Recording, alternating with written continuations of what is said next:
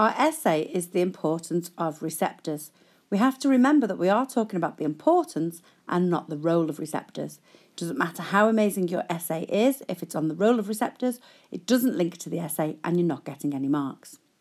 Pause the video for a moment and have a read through this student response as the first paragraph.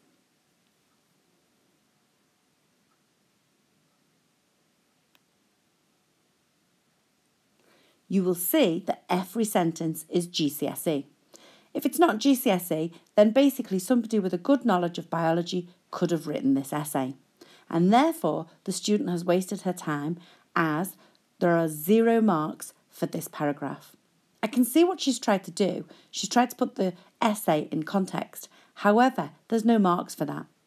Every essay should show that you have been to A-level biology for the last 2 years. Examiners know that time pressure is tight and they don't expect an introduction or a conclusion. So unfortunately for this paragraph, 0 marks.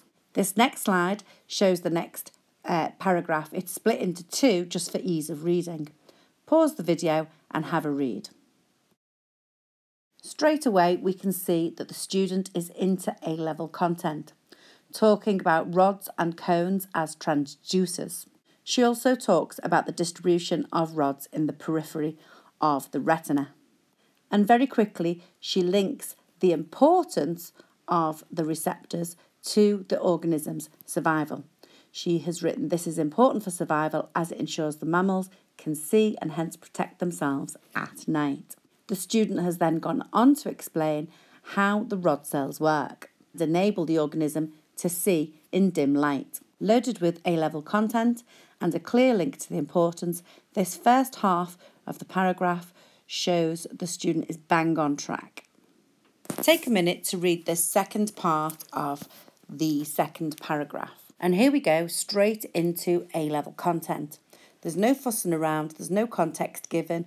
We're straight into A-level content that a GCSE student wouldn't know and nor would a layperson. The student explains how visual acuity is achieved by cone cells and further explains that without these receptors, we wouldn't be able to change light energy into electrical energy. It enables the brain to perceive images. So for that paragraph, every sentence was loaded with A-level content. And of course, the content was explained and linked back to the essay title. We move to the third paragraph. Remember, AQA requires 4 distinct paragraphs from 4 different parts of the specification. Take a minute to read through this paragraph. Again, I've split it into 2 just for ease of reading. The first few sentences could be described as GCSE. We're looking for A-level uplift. And the first part where we get that really is when we start talking about the tertiary structure. The second part of this paragraph links to the importance of, which means we're linking it back to the essay title. It's nicely done because it links to the importance of receptors for this particular process. Remember, if we link everything to the importance of the survival of the organism, everything will end with, without this, the organism will die. We need to be more sophisticated than that. So when we're talking about the importance of, we're linking it to the importance to the process. This is shown here in this slide produced by AQA. In the 2017 question paper, students were asked about the importance of diffusion. Many students were able to explain with a reasonable degree of detail about gas exchange in the lungs. However, when they tried to link it to the importance, they basically said it was important to stay alive. However, at the other end of the spectrum, some students were able to link the importance of oxygen uptake to oxidative phosphorylation and respiration as the source of most of the ATP that the body requires. So in order to prevent everything coming down to the survival of the organism, let's link it to the importance of the process. The student could have improved this part of the essay, however, by talking about where these water-sensitive cells are that are going to expand or shrink. Unfortunately, what lets this paragraph down is the fact that it's a little bit wishy-washy. It's a little bit vague and it smacks of somebody writing about a subject that they kind of know, but they've forgotten all the names of all the bits and pieces. Generally, the main idea is there, but the writing is superficial and lacks detail. However, the importance of being able to detect changes of water content in the body are clearly made. Take a moment to read this next paragraph, which again was written as one paragraph, but I've split it into two for ease of reading. Remember what we're looking for. We're looking for A-level content. We don't want irrelevance. We don't want GCSE. A good GCSE student could not have written this, nor could somebody who's just informed about biology. To know this stuff, you had to come to biology class for A-level for the last 2 years. The student does a good job of using lots of subject-specific vocabulary,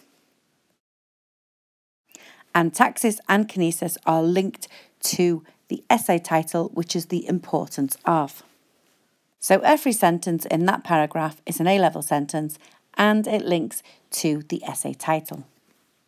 Let's take a look at the student's next paragraph, which again has been split into two just for ease of reading. Pause the video and have a read. Straight away we can see we are into A-level content. The student has also decided to point out that she's gone beyond the specification. Remember, if you're looking to gain the highest marks, i.e. the upper marks in that top bracket, 21 to 25, you need to be including information beyond the specification. That's not too difficult to do. All you need to be aware of is stuff that's been covered in the previous specification that isn't in the new specification. And if you've chose 5 distinct areas, you can pretty much anchor them in to any essay. So far this has been a good paragraph. However, I think what she could have done is explained a little bit more as to how a rapid response increases the chance of survival. Okay, so AQA have stated that in order to get 10 marks or more, you need to include more than 2 topic areas of the syllabus. Now that makes sense, and to get more than 15 marks, you need more than 4 topic areas. And that doesn't seem too difficult to do. However, it's actually really easy to fall into the trap of writing all about one particular area in the specification. So as this slide shows, last year in the diffusion essay, many students just wrote about gas exchange. They might have been talking about the fish, they might have been talking about the lungs, but it was all contained within 3.3.2 of the specification. The essay that we've just analysed did jump from subsection to subsection. It moved from light at 3.6.4 to taxis and kinesis at 3.6.1 and synaptic transmission at 3.6.2. However, to avoid 2 paragraphs within the same subsection, try to be truly synoptic in your approach. Jump from different areas of the specification. Familiarise yourself with the specification, and remember, it doesn't match the textbook entirely. So with all that said, what would this essay achieve? I would definitely put it in the bracket of 16 to 20. It covered more than 3 topic areas. It covered 4, and all of the responses linked to the theme of the question, which was the importance of. However, there was that one paragraph that lacked detail and was less well developed. And because of this, despite the fact that it contained information beyond the specification, I can only award it a maximum of 20. In fact, I'd probably have given it around 18 out of 25. So the main points in relation to this essay are: only include A-level content. Make sure you link it to the main theme of the question, which is the importance of. And make sure you have chosen a synoptic approach. Make sure of your answer that it's not all included in one part of the specification, one subsection.